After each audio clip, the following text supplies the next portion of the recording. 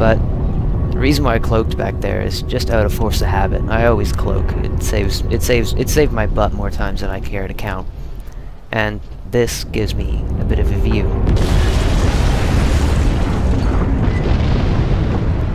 And that's why I didn't go that way. Alright, so you have to deal with quite a few ceph. No cell. Like I said, the last cell was in that island, so I hope you enjoyed it. From now on, it's just stone cold aliens. They're not all that bad. They're quite squishy. A little bit. Oh man, look at the calving on this thing. Alcatraz, listen. All this bedrock is just hanging off the litho structure. It's completely unstable. Could go at any time. You gotta watch for stress fracturing. I just heard 3 cell troops drop in, and you're about to face them. But in the meantime, you're good here, so they don't come down this ridge. You're good. And what Gould just said there about stress fracturing, that's gonna break off. That's gonna break off. Don't stand on either of them. You can kick that off the edge, which is quite amusing. There's also a floating piece of rock. Right there. But right here, there is nothing much to be concerned about. Those 3 ceph that you probably just heard in the background drop in are a little over that ridge. And in turn, we get to use our good old friend, the explosives, to take care of them. And I wish I had a scarab or a scar. Makes it so much easier. Excuse me. Actually, what I think I'm going to do is that right before the final boss, or leading up to the final bosses, as you've seen throughout the game already, I'm going to stop recording there, and I really need to get to sleep because it is currently 2:38 in the morning, and I have work to do in the morning quite early, so I'll stop it after the next little bit, which won't be that long. So yeah, we drop down here. There! See what I mean? I think he knows, Gould. Like I said, just don't stand there and you're fine. And also, floating rock. And you can have a little fun with this taxi, just in case you have anything against taxis, you can kick it off the edge into oblivion. And it's gone. I don't want to get any closer. Floating rock. Yeah, so just around the corner is the ceph troops. So I'm gonna switch over to the explosives. There, there, and there. Only 3. Not that bad. So, to this guy, we just dumped the taxi off the edge. He's gonna turn around and walk that way. That guy is also gonna follow suit, turn around, and walk that way. What you're gonna do, explosive right there, and then you're gonna draw him in. And what you're gonna do is you're gonna retreat back to right here, just in this little alcove, and wait for him to stand on top of it, then detonate. But we have to draw them in, and that's the hard bit. So what I tend to do is this.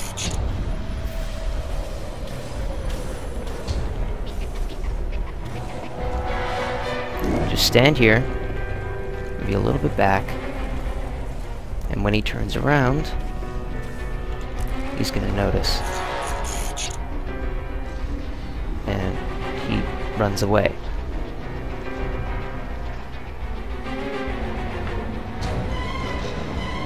Why is he running away? Oh, right. Reinforcements.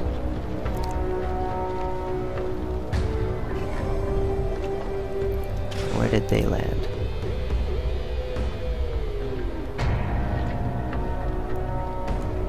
I don't have a clue where they landed. That's odd. But I really want this guy to move into the correct position, because I want to blow him up. Come on. Oh, he's stuck. Yeah, this happens. See, ceph are squids, and eventually their legs break down, and they no longer know how to move. So they do the infinite step walk, which is quite amusing, really. So no C4 today, sadly. Oh. What are you doing?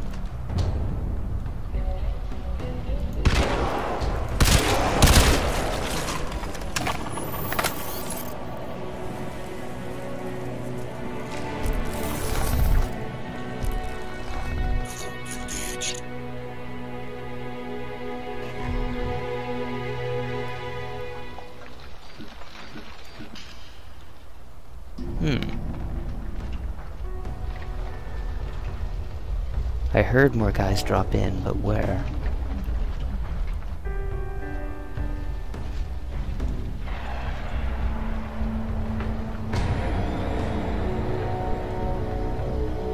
Screw it, who cares? Alright, so these two appear to be quite closely clustered. So I think let's go with the M17 frag grenade. Grab behind this crate to recharge. Crouch. Hello. Thank you. Do another quick check. Oh yeah, there's a couple jaws and more weapons up here for your next fight, which is, I consider it one of the best stages in the entire game. But this grenade I'm about to throw, it doesn't always work. The reason why I say that is that sometimes they notice.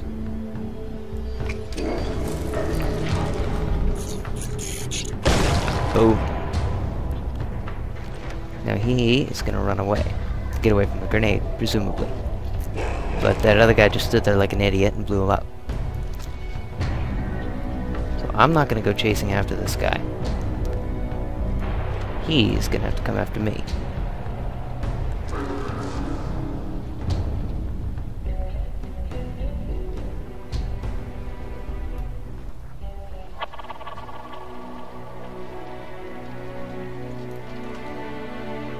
A little closer.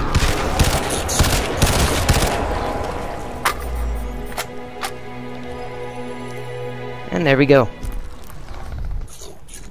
I didn't even get shot at. I suppose what you can do is you could just power kick this into them. That would be quite fun.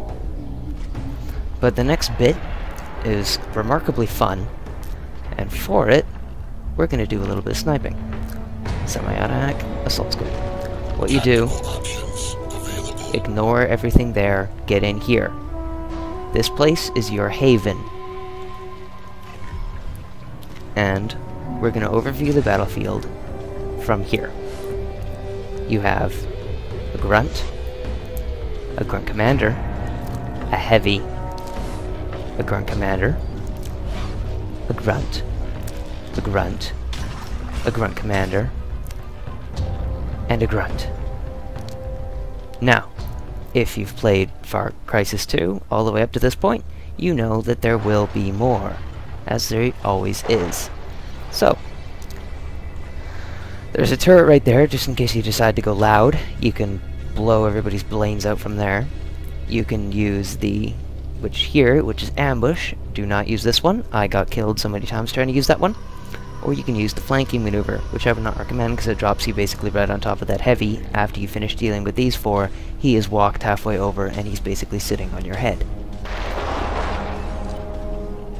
So, but this place is your safe haven. Stay here. If you ever need a place to hide, stay here. Is it? Is it? Oh yes, it's a Spec Ops Scarab.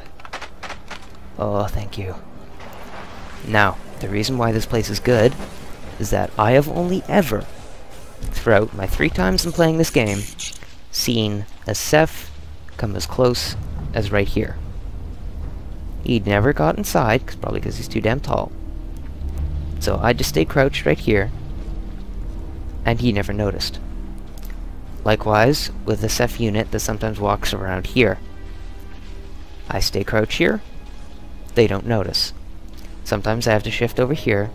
Sometimes I have to shift over here. Either way, they don't notice. But enough of standing in this crate, which you will learn to love this crate. This crate is your best friend. Ever. Everything else is trying to kill you. This crate is your best friend. It's also got grenades. And grenades are awesome. Anyway, let's take a quick look. But before we do that, always recharge your energy. So what we got here... Oh shit, now I see them. They're everywhere! Alcatraz, listen to me. Barclay's expeditionary guys got into the park yesterday before they were driven back. And Cell had an evac base here as well. Look for ammo caches. You're gonna need all the firepower you can get. Right. She has a point. You are going to need all the ammo, and all the guns, and all the other explosives you can get. Why? Grunt. Commander. Grunt. Grunt. Grunt Commander. Another grunt. Right there. Can't really see him. And Grunt Commander. And there's a grunt right there. And then Mr. Heavy is right there. Now, if you do this unsuccessfully, or you accidentally, one of them sounds the alarm, 3 more guys land on that ridge. They will either walk around and drop down, or they will just drop down from right there. Now the temptation might be to hide in this tube, stealth kill this guy, and then blow up whoever comes close. Bad idea. Another temptation. Take the flanking maneuver, go around here, start taking him out from behind. Another bad idea. Why? That Heavy. He is the monkey wrench to your plans. Option number 3. Use turret. Blow everything away in the battlefield. Bad option. Why? They can swarm you quite easily. There's just too many of them.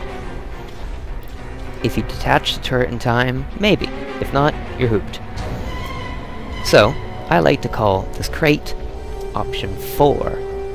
Because 1, 2, and then 3 right there. Crate option 4 is sniping. I like to snipe. People don't like it when I get to snipe. Well, I say people, they're really more like squids, so, yeah.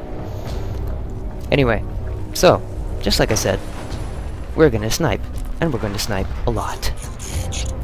So, first thing we're gonna snipe... Oh, another thing I should mention. That Heavy is gonna be launching constant missiles at you. This crate is missile-proof. Nothing it does will ever damage you inside of here. It can send all the missiles it wants right here, but it will never be able to touch you inside of the crate.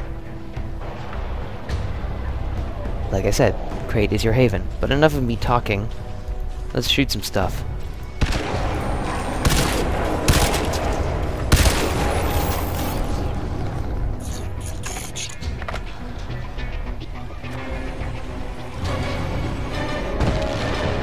Like I said, they're gonna shoot this place, but they're never actually going to be able to hit you.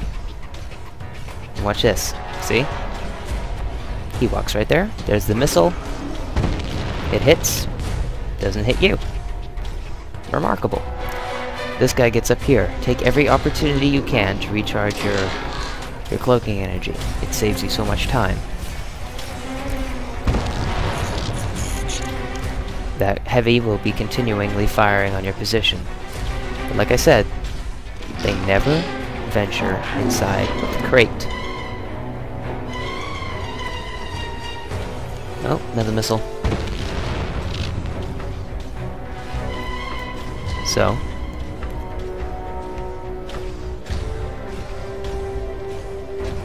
they all jump back down. Oh, missile. Into their posts. That Heavy will continually send missiles at you. It doesn't really matter, just hide in the crate. The crate will save your life. Now what the Heavy has a peculiar habit of doing is no matter where you are... Oh, that one didn't explode. He will track your position. See, watch, I'm standing right here. And the next time I shoot, no matter if I have full cloak energy, he will know exactly where I am, and he will fire at me. That can be determined as bad game code. I just call it creative edge. So they've all gone back to their posts, minus the guy who stood right there. So what we're going to do is we're going to eliminate by numbers. 1 by 1 by 1 by 1, and in one case, or two cases, 2 by 2. So, I think this guy will be our next victim. Or not. Ooh, what do we have here? Oh, this is new. This guy's still alive. Don't worry about him yet. You get to stealth kill him later. You could, if you wanted to, do a quick flanking maneuver, stealth kill that guy, quickly recharge, walk back and back over here. You could do that. I'm not going to do that, but you could. Just give me options. So, what should I do? Dun, dun, dun, dun. Yeah, I think it's going to be that guy. Alright, so...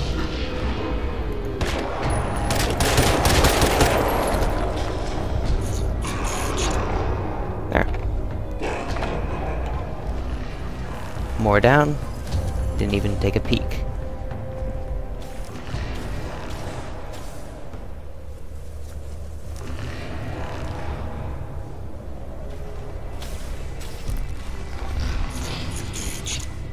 And now what they're all going to do is they're all going to swarm this position.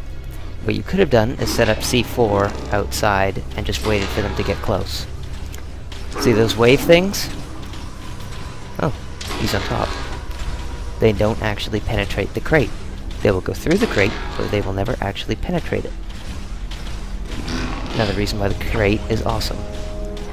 But see, they never go inside the crate. They can try, but they will never actually go inside. That guy came close. I was a little nervous there for a second.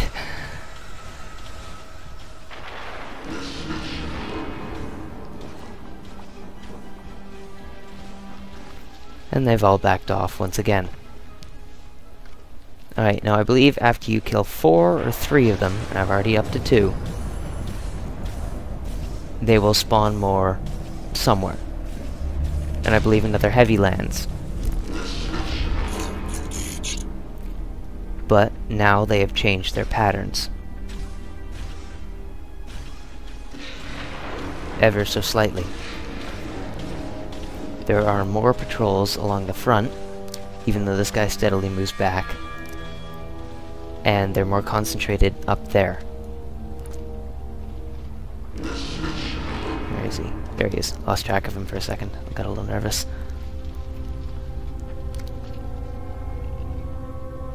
Okay. Well, that was successful. They've all retreated back up there except for this guy. Who, have you noticed, is not the same guy. So, he's going to be our next victim.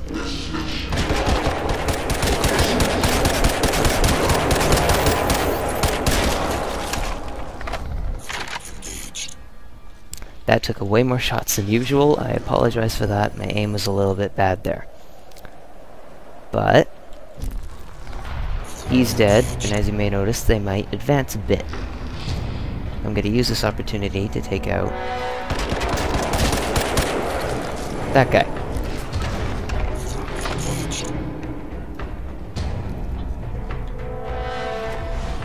Four left, incoming missile. No damage. The crate is your friend.